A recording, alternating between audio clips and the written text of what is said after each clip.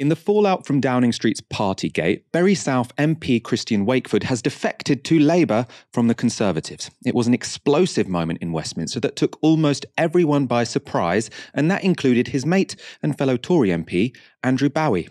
Hearing Christian Wakeford, the Bury MP, is defecting to the Labour Party, just as Prime Minister leaves number 10 for PMQs. Well, that is quite incredible. We saw Christian Wakeford there as the list of 7, one of them calling for him to go. Defecting to the Labour Party. I mean, the first I've learned about this is that tweet from Laura. That's the first we've all heard. Christian is a very good friend of mine, an excellent MP, and I would be surprised, to say the least, if that was the case. So you don't think that's true? I haven't spoken to Christian today. I couldn't say categorically, but I would be very surprised if Christian was about to jump ship to the Labour Party right now. Right. Why? Because he's a solid Conservative who's determined to carry on representing his constituents within the Conservative Party. Certainly the last time I spoke to him, that was the case. But I would have to speak to Christian. That was all painfully awkward for Andrew Bowie, who might come to regret saying Wakeford is a solid Conservative, clearly not solid enough to stay in the Conservative Party. But who is Labour's newest MP, and is he, at heart, a true blue Tory? Well, unsurprisingly, as a Tory MP until today, Wakeford has a very right-wing voting record. He voted with the Tory whip to remove the right of unaccompanied children seeking asylum to join legally resident family members in the UK, and he voted for the £20 cut to universal credit, for the police and crime bill, and for the Nationality and Borders bill. Like any good Tory, he also seems to hate the Labour Party. These WhatsApp messages, Christian Wakeford says, Labour, bunch of the C word. I'm not going to say that out loud, but you can read it for yourselves. And we have another. So here he's quote tweeting Sarah Britcliffe, and she says, Angela Rayner tipped to Shadow Chancellor for the Duchy of Lancaster, shadowing Michael Gove. And Christian Wakeford says, F me, that'll be one to watch for the giggles. So I wonder how she's feeling about the newest member of the Labour Party. Nonetheless, despite that voting record, despite those attitudes you've seen there expressed in those WhatsApp messages, Starmer has welcomed Wakeford with open arms. Dahlia, from the perspective of Keir Starmer, was this the right thing to do?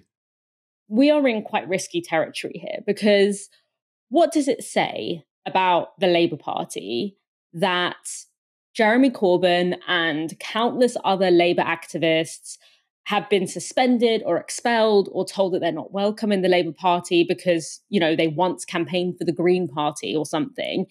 Yet a man who doesn't take climate change seriously, who voted to cut universal credit, who voted to strip people of their citizenship without warning, who voted to separate migrant children from their families, unaccompanied migrant children from families that they might have in the UK, yet he is apparently so welcome. And there's an argument to be made, obviously, that in order to win, Labour have to win over Tory voters in order to win an election, and that this is a start. But this isn't a dyed-in-the-wool Tory seat that would have been particularly difficult to win back as a Labour Party with a real Labour Party person standing. You know, this seat was won by 400 votes.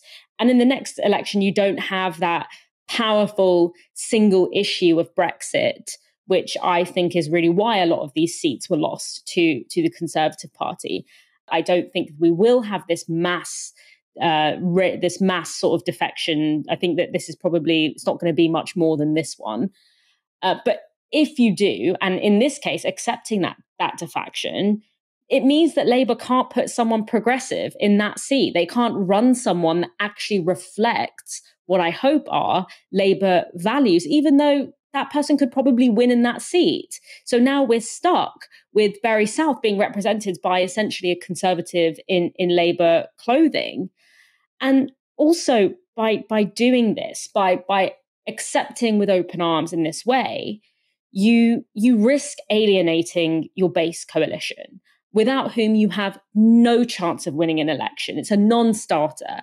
And last but not least, obviously, from a long-term moral and political standpoint, we don't win in a long-term sense, in a profound sense, by appearing at least to concede so significantly on some of these key issues, by making it seem that you are welcome in the party if you hold all of these kinds of views. Because even if you get that short-term win of an election, you still end up during your tenure in leadership, in government, you end up still laying the groundwork for future draconian governments to go even further than they otherwise would have been able to. So a perfect example of this is we had 3 terms of a Blairite government, but that laid the groundwork for many of the really draconian parts of the Conservative government. Things like hikes on tuition fees, things like the hostile environment, some of the things that we're struggling with the most. So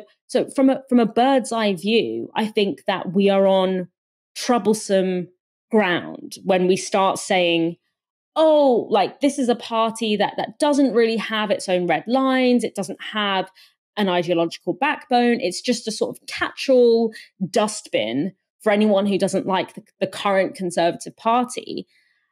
That's a risky strategy. And I think it also could end up playing into this sort of reputation that Starmer already has of essentially not really being driven by anything explicit, of not being driven by anything in terms of his principles or in terms of his ideology, but being basically driven by his desire to become prime minister.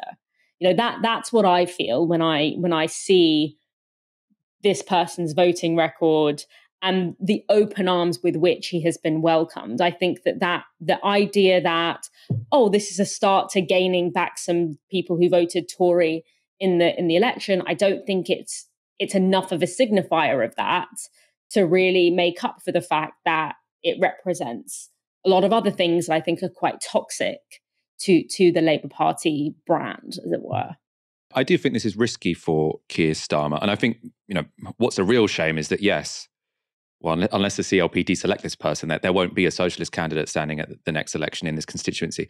I think that how this helps Keir Starmer is just the bulletin that people will hear on the radio, which is Tory MP defects to Labour. Because most people don't follow politics that closely. They're not going to know what this guy's voted for. All they'll hear is Tory MP defects to Labour. And I think what that will sort of suggest to people is, oh, it's a normal thing to move from voting Tory party and being someone who supports the Tory party to going and voting for the Labour Party. It's kind of it's a queue. It's a elite queue is what you call it. So it's someone at the pinnacle of politics saying it's legitimate to go from Tories to Labour, and given the Labour Party need to win quite a lot of Tory voters at the next general election, especially in the kind of seat in which Wakeford is standing, although not precisely that seat. We'll talk about that in detail. I think that could be significant. When it comes to the Labour members of Bury South CLP, I think there is presumably a lot of ambivalence there. Bury South CLP, a place of distinctly mixed feelings tonight. One officer on the exec tells me, I want a Labour MP in Bury South, one that shows up to vote for children to be fed. Labour stepped up, Rashford stepped up, Wakeford did not. I suppose Keir Starmer would answer, but well, now he will have to step up because he'll be whipped by the Labour Party, and if he doesn't vote with the Labour Party, we'll kick him out again. But some legitimate concerns there, very much so. However, we can debate whether or not this was a good idea. Obviously, from the perspective of Wakeford, it's incredibly cynical. This is not motivated by a discovery of socialist principles, but rather that he was pretty certain that as a Tory in Bury South, he would soon lose his seat. Some context here. Wakeford's 2019 majority in Bury South was a paltry 400 votes, and the main reason he won in 2019 is because then MP Ivan Lewis, a staunch anti-Corbynite, was suspended from Labour following allegations of sexual harassment. He was accused of repeatedly touching the leg of a 19-year-old at a Labour social event and inviting her back to his house afterwards. A year later, Lewis resigned from the Labour Party, citing concerns about anti-Semitism and Jeremy Corbyn's leadership, and stood as an independent.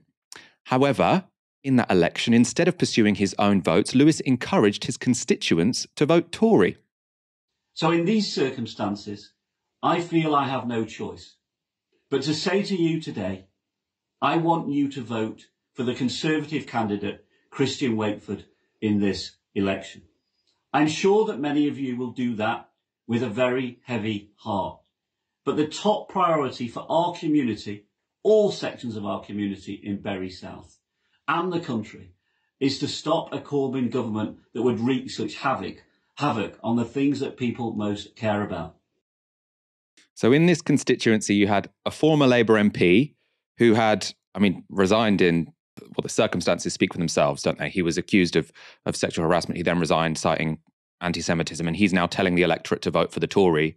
So even with all of those exceptional circumstances, the Conservatives only won by 400. Right, so you can easily see how this constituency would go back to the Labour Party, and that is what current polling suggests. So it seems as if, according to projections from JL Partners, this is based on a poll of Red Wall seats, that the Tories would go from winning the seat by 0.8% in 2019 to losing by almost 20 points if there were a general election held now. And what's interesting here is you might think that that polling would encourage Wakeford to take a chance to call a by-election and stand for his new party. But while he has previously co-sponsored a bill that would force a by-election for defectors, it's unclear whether Labour will call one now. That was a question put by Sheila Fogarty to a flustered Shadow Minister, Sarah Jones. Christian Wakefield himself co-sponsored a bill mandating by-elections for MPs who change party affiliation. Are you gearing up for a by-election in Bury?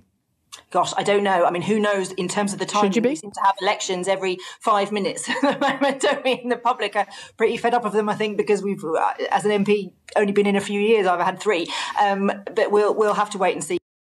If I was a politician's PR person, my first rule would be never awkward laugh. It never makes the situation less awkward than it otherwise would have been. It's a good question, though. Will there be a by-election? I think on principle, if someone defects to a different party, you should have a by-election. People voted in that constituency, unfortunately, for a Conservative MP, not a Labour one. So why would one not happen given the polling? Well, one risk is that if there were to be a by-election, there could be dirt which would be thrown at this former Conservative candidate. Manchester Young Conservatives tweeted this today. So they write, here's a photo from June the 13th of Wakeford at a house party straight from a Tory black tie in Manchester when large gatherings were still banned. He also drank so much tequila he chundered glass houses and that. Now, it's important to say Manchester Young Conservatives quickly deleted that tweet. That's potentially because it implicates them in breaking the rules at the time, although we cannot confirm that. We, of course, also can't verify the date this photo was taken and therefore whether rules were broken. But the point stands that there are going to be a lot of people within the Conservative Party who have every interest of calling this guy a hypocrite, of saying that actually this person does have no right to stand up and say, I'm leaving the Conservative Party because I'm so outraged by all of these parties, because maybe, we can't confirm either way, maybe people have evidence he was at some himself. That would obviously undermine any by-election campaign which was supposed to be fought on the grounds of the decency of the Labour Party and the scandals of the Conservatives. Dahlia, what do you think about a by-election? Do you think Starmer should risk that and encourage this guy to put himself to the electorate? I think that this would be an important moment for him to stick by some form of principle. And it's not fair on those constituents for them to just be at the mercy of what is essentially an opportunistic man in the form of Wakefield, that, you know, they voted in a particular way in the election and they deserve to have another say if their MP decides to dramatically change direction. And if it is the case that there is a lot of dirt on him, if there's, you know, a lot of risk in that sense, then Labour should have thought about that before they welcomed him with open arms in the way that they did. So I don't think that there is, even though it is a risk for Labour, I don't think that there is a principled position that you could take that would explain not having a by-election. People being sick of elections certainly is a very weak source and very transparent way of getting out of a difficult situation. And I don't think it helps Starmer's reputation for being kind of a little bit slimy and a little bit jammy.